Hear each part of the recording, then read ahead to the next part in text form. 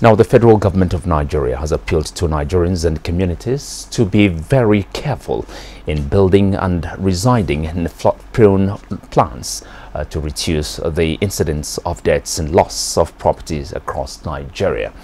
This was stated by the Minister of Water Resources, Suleiman Adamu, at the end of the weekly Federal Executive Council meeting, which was presided over by President Muhammadu Buhari. Ayobami Bashe tells us more in this report. Minister of Water Resources Suleiman Adamu is urging Nigerians and members of the public to be wary in building and residing on water courses and floodplains to reduce incidents of deaths. He said the Federal Ministry of Water Resources has a long-term plan for abating the flood situations on the River Niger and Benue, as 8% of flood are generated within Nigeria's boundaries. We intend, the ministry is working on a master plan study for the rivers Niger and Benue, which will hopefully define navigation, reduce, cut off places that are causing floods, improve the flow situation in the river,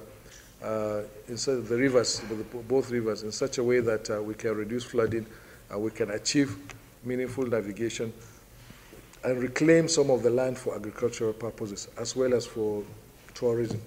The minister further said with the help of all emergency agencies, the flood in River Niger is under strict observation as the water level is on the increase.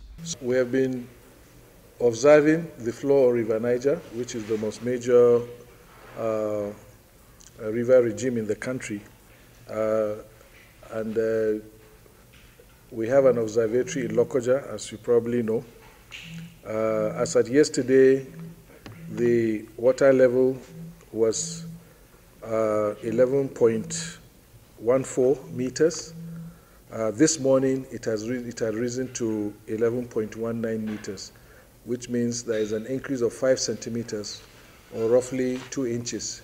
Also, the Federal Executive Council approved a memo seeking the concession of 20 silos for storage of agricultural produce across the country to generate revenue for government and also enhance food security.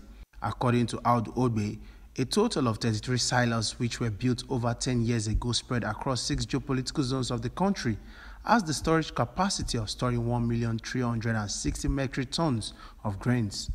The fact that we are concessioning some of these silos does not mean that we are reneging on our responsibility to guarantee food security.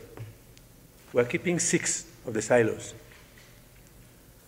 which, according to international standards, will keep 5% of all the grains we harvest every year. The rest will go to private sector groups.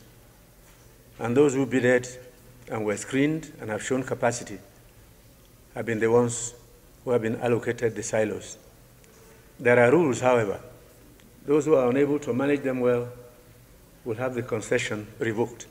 He explained the decision to concession the silos with private sector has been a slow process which was carried out by the World Bank, Concession Committee of Government, NGOs and Ministry of Agriculture, which is meant to address issue of proper management and accountability.